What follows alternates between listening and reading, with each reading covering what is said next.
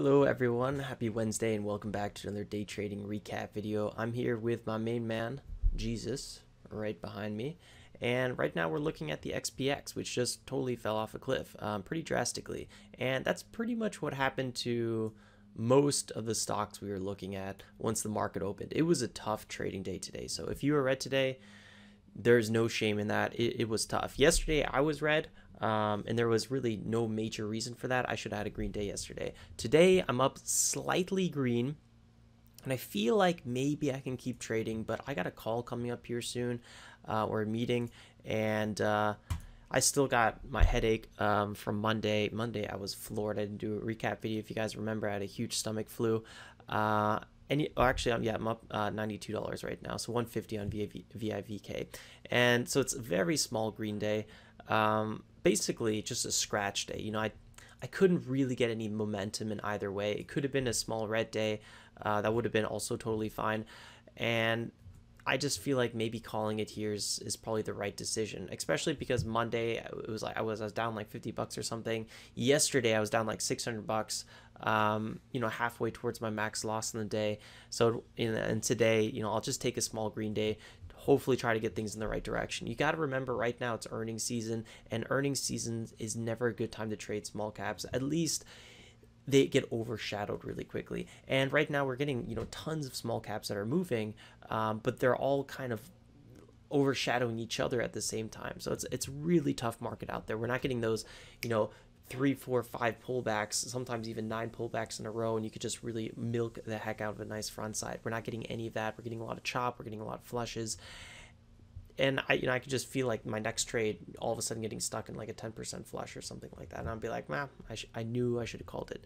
So really quickly here, COSM, ticker I'm down on the most, only $30, but still, high relative volume, pretty nice. I mean, it was a backside pattern, but good breakout here, and I thought maybe we would see a good run to 3. Healthcare company shares 17.5 and 35 million market cap. Let's see, this ticker had no news, so that was a little bit iffy. Now pre-market we actually did push higher, and we did hit almost $3, but we didn't manage to hit that area again. Maybe we will today. I wouldn't be surprised when I'm documenting my trades tomorrow that this ticker just pops up and maybe hits 27 or so. We got to break this downtrend, so right now I'm not interested in trading it, and that's another reason I'm wrapping up. There's no ticker for me to trade right now based on my strategy. In terms of the 1 minute, yeah, you could see how choppy this one was. Now there was some opportunity, obviously, and I actually did all right on this one originally. This move right here, I got a good little pop here, but it's on smaller size. I made like $200, nothing crazy, but unfortunately I was distracted right here. I got in a conversation with somebody offline, and it was bad timing. So when I'm in Berlin, usually I have like my trading hours. Like no one could go in my trading room right now, but or when I'm over there, and I try to get really focused. I still miss stuff, of course, but here I'm at my friend's parents' house, and there's a lot of commotion, which is totally fine as well. I'm not trying to blame anyone, it just happened. So I remember looking at this, then I was getting conversation, it popped up, and I was like, it was kind of a perfect 1 minute pullback.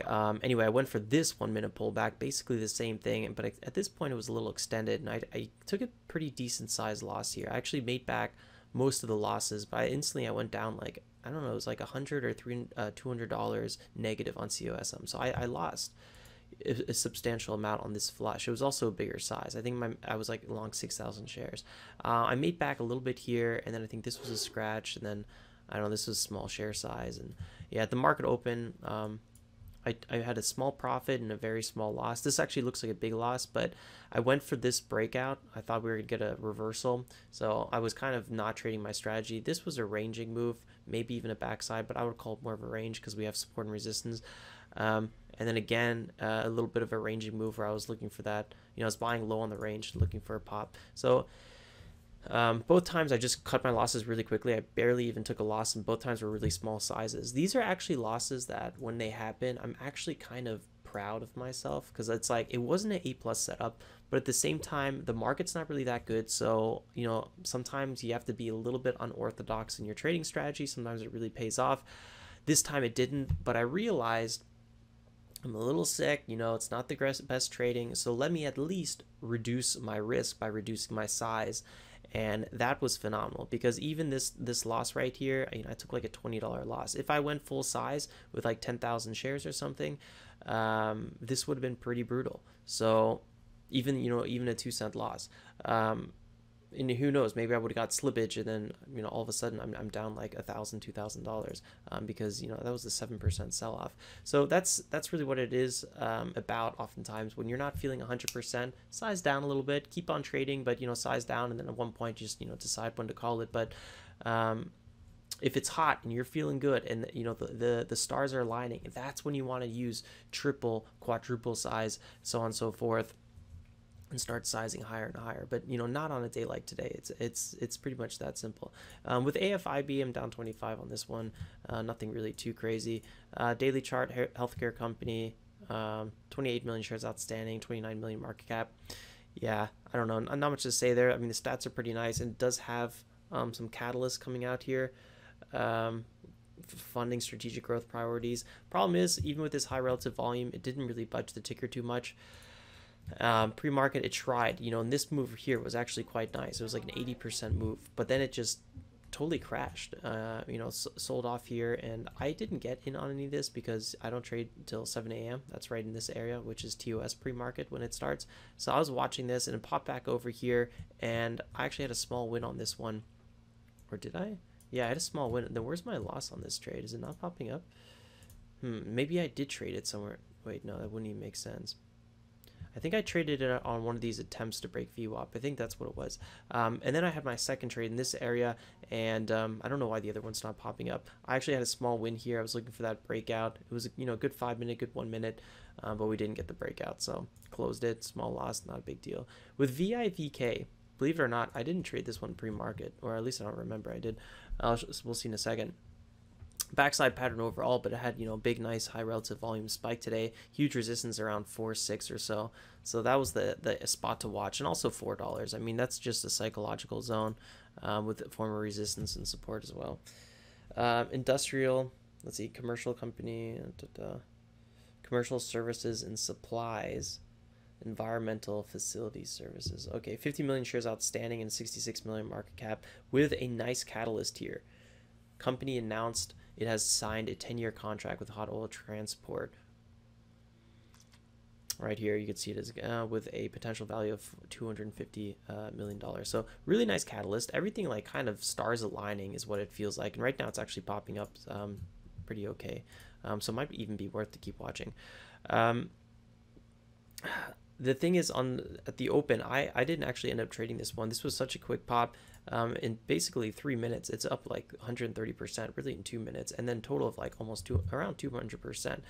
But this flush right here, this was like a 34% or so flush. That was pretty disgusting. The market open, this one was a little bit tough. We had this break here, VWAP, you could see right here, the break of VWAP. I bought into that.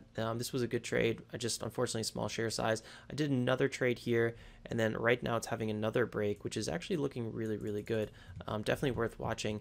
This ticker is a little bit sketchy because of the way it's been flushing, and it is coming towards some big resistance. Let's just go ahead and watch it for a second here. See how it behaves.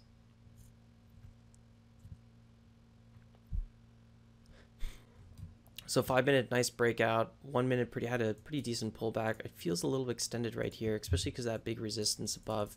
I think it's still worth watching here for that attempt to break over 4.7 into the 5s. So that's kind of what I'm doing right now. I'm just kind of getting a little feel for this ticker. Let's see how it behaves. I would actually like it to maybe sell off a little bit more first. Start buying into the pullback with smaller size and see if we can get that last little pop to the upside. I'm going to be quite conservative on this one. Let's see if it goes below just a little bit more. I'm totally fine missing it. Let's see, 34, getting a little bit more resistance here. I'm going to put on a small size limit order at 428. Maybe we can get an entry into this one. Let's see, 434.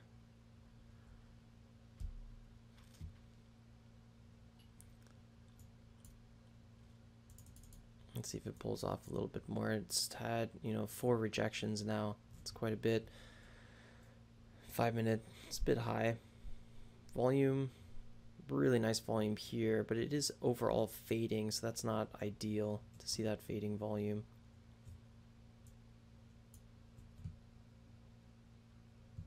We have a really good support around 428.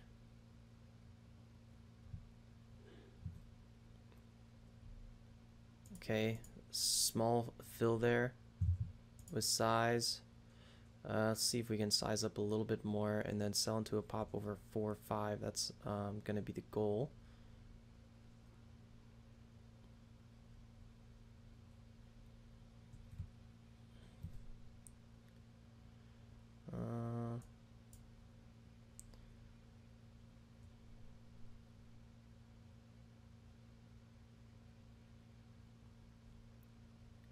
Yeah, it's still struggling here a little bit.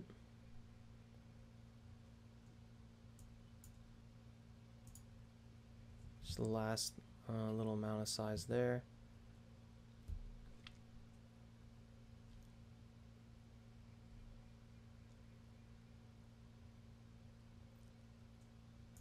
See if we can take a little bit of risk off the table and see if we can get that break of 4 or 5.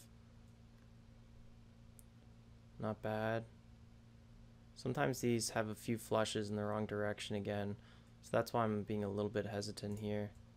Take a little bit more and then see if we can hold that last little amount for this breakout, which I'm not super optimistic in, just kind of the way we've been seeing this ticker get rejected so many times. So I'm not super, if I was optimistic, I would be holding full size for the break of 4 or 5. But it's just not something. And I'm kind of nervous that even if we do get that break of 4 or 5, I see that resistance coming in.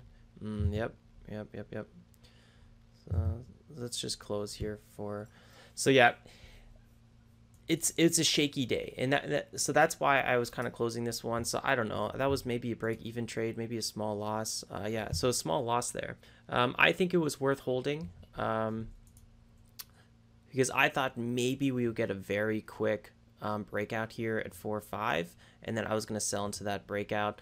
But yeah, just like that. And that's what I was saying in the beginning of this recap video. Like, it's not a great trading day overall. It just feels really choppy, right? Usually, right here in this area, I would want to either start sizing or I would be just holding.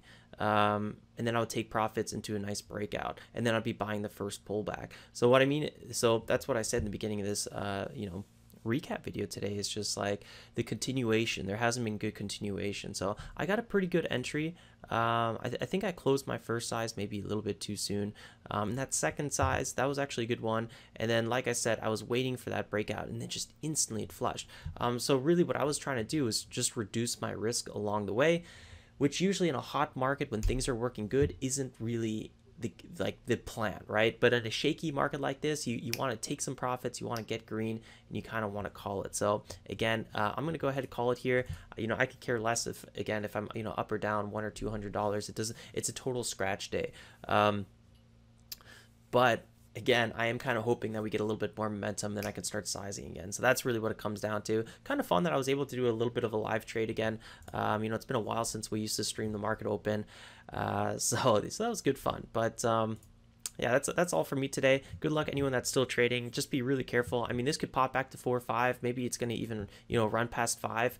But I bet you again today we're going to see, if it does do something like that, we're going to see a big flush. So for me, it's a big no-go at the moment, especially when you start seeing flushes like this, and the overall market's just taking it a nice tank. So yeah, I'm gonna go ahead and call it, take my $58 in profits, and chili vanilli. Don't forget to drop a like on the way out. Consider subscribe if you're new, and like always, stay safe and make some awesome trades. Ciao, ciao.